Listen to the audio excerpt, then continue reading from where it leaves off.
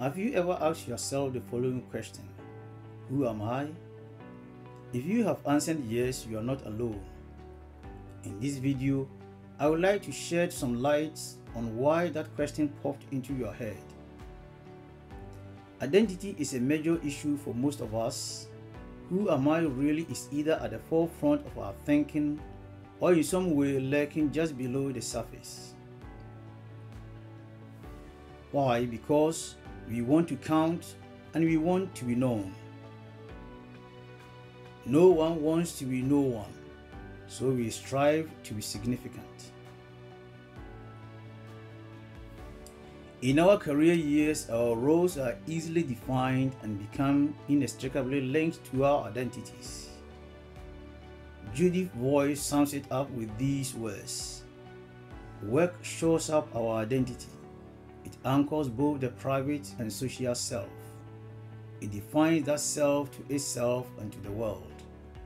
And lacking a workplace to go to, a circle of colleagues to connect with, a task to confirm our competence, a salary that puts a value on that competence, a job description that serves as a shorthand way of telling a stranger who we are, we may, when you have retired, start to ask with growing anxiety, who am I if I'm no longer a teacher, a soldier, a priest, a doctor, etc.?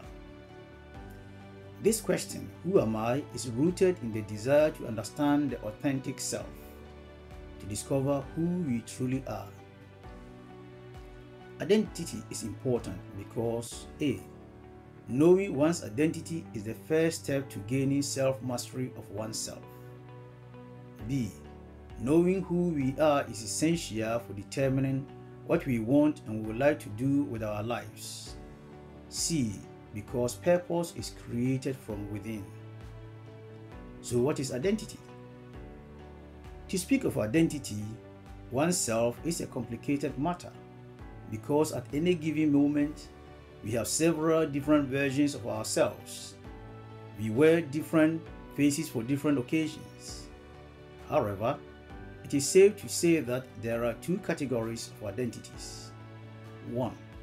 Work identity, and 2. Social identity.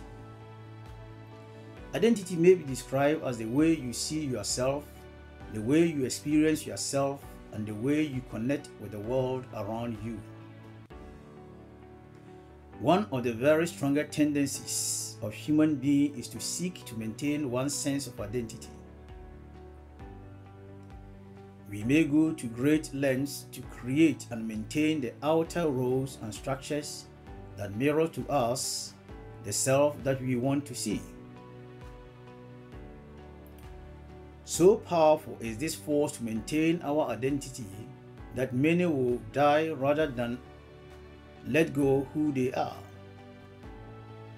Identity is to the human person what the force of gravity is to the earth. One's identity is the center of gravity around which one seeks a sense of equilibrium. Just as the sun with the planets, our identity forms a field of attraction that determines the orbit of our thoughts, feelings, and behavior.